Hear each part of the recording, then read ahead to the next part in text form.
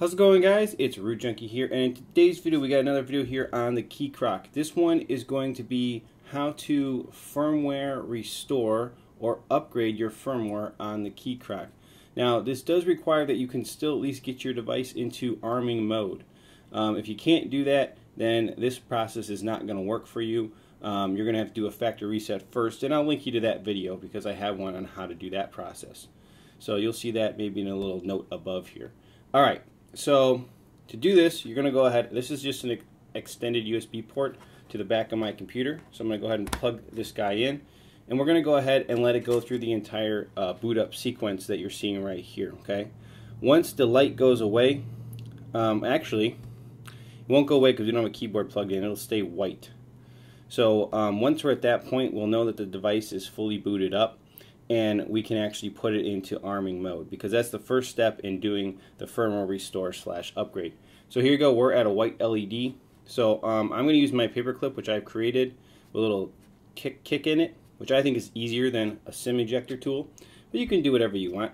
So I'm going to flip this thing over, put my little paperclip in, hold it for 1, 2, release it, let it flip back over, and you're going to see that this is flashing blue. That is arming mode, and now the Key Croc can be seen from the computer, and we can start this firmware restore. So let's go over to my computer. So here we are, guys, on the computer, and we need to go ahead and finish this process. So what I'm going to do is going to bring you right here. This is the directions from the official website on how to do firmware update or restore on the Key Croc. Now this is pretty simple to do. Basically, you're just going to click this one, download the latest Key Croc firmware, and I think it's going to automatically download it for you here. The other thing you can do is, and I'll link this as well, is you can come over here and you can see, the latest 2 stable firmwares right there. Okay, so we just downloaded 1.3. All right, and I'll link you to both those so you have both of them. But these are the directions, right? Basically, download the firmware, connect the Key Croc in arming mode, which we've already done. Copy the firmware to the Key Croc. So I'm going to go ahead and do that. So here my Key Croc is connected, and basically all I got to do is go to downloads, copy this, copy, and then paste it in, and that is going to go ahead and copy the firmware from that download right there right into the device. Now this is very, very critical that you do a couple things. One, do not rename the download. Okay, its naming architecture is specific, and if you rename it, it may not actually do the firmware update correctly. Also, it's in an archive, or a zip format, right? And let's actually look at it again. It's in a tar.gz. Okay, so which is an archive, right? And we got to make sure that it stays that way. If your computer extracts it and then copies it to the root of the Key Croc, then that's going to be a problem. Okay, so it's really important. Don't extract the archive, and do not do not rename it. So those are going to be my 2 most critical steps. The third is, obviously this needs to be put in the root, right? The root of the Key Croc, which is the base file system right here. So it should look just pretty much like mine. You may not have exact all these things, but when it ends up, here it is, right? It's right next to the upgrade HTML, which is actually really nice, because if you launch that, it brings you right to those upgrade directions, right? So, but if you can't get into your Key Croc because it isn't working right, that's not going to be too helpful for you, right? Because they're stored right here in the Key Croc in arming mode. So it's pretty nice. There's some good things in here, but it should look like this. It should be right next to the upgrade HTML. Right there, same thing, not like in payloads or anywhere else on the device. Okay, so from here, all we're going to do this upgrade, very, very simple. Let's go back over here, right click. We need to safely eject it. That is always critical when you're doing these. Always safely eject the Key Croc from arming mode. So we're going to say eject, and everything is good here, so we should be completely fine. Actually, we're going to be done on the computer. The rest of it's going to be done here on the Key Croc. So let's go do that. Okay, so we are safe to unplug this guy, so we're going to go and unplug him from my computer. Okay, and then to do this next step, very simple, right? Plug it back in.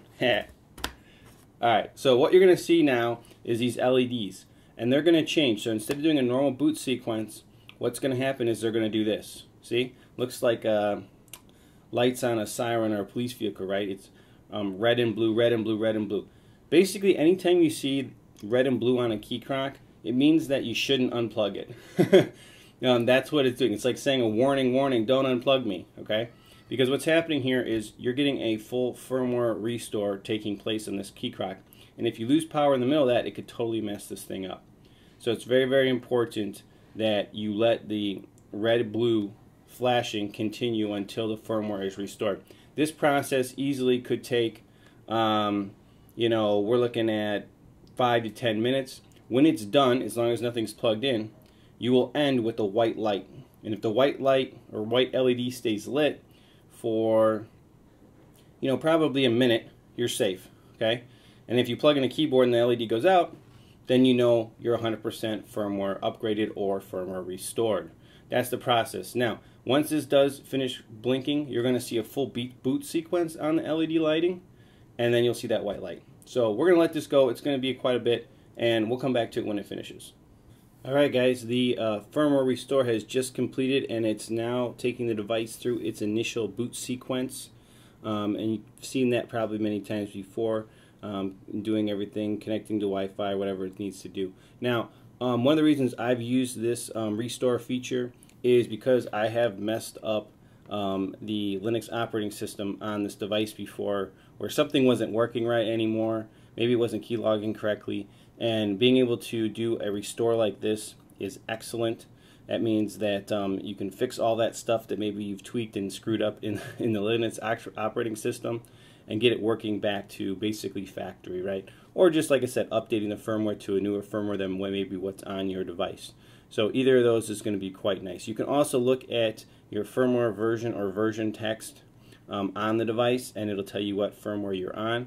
So you can either do that through SSH, or you can put it back in arming mode, and you can look at it that way as well. So a couple things about that if you need to know what firmware version your Key Croc is currently on. You can see we are on that white LED. So I'm going to go ahead and plug in my keyboard to the Croc. There we go. And if everything is working correctly, there you go, the LED goes out, and we have a firmware restored or firmware upgraded Key Croc. So that is the process, guys. Hope you have enjoyed this video. If you do, please give me a big thumbs up. Stay tuned for more videos on the Key Croc. We're covering a whole bunch of stuff on it, and you'll have a full course here to use this device and be trained up on it. So I'm pretty excited about it, and hope you guys are too. But that's going to wrap it up for this video. We'll catch you in the next one. Root Junkie out.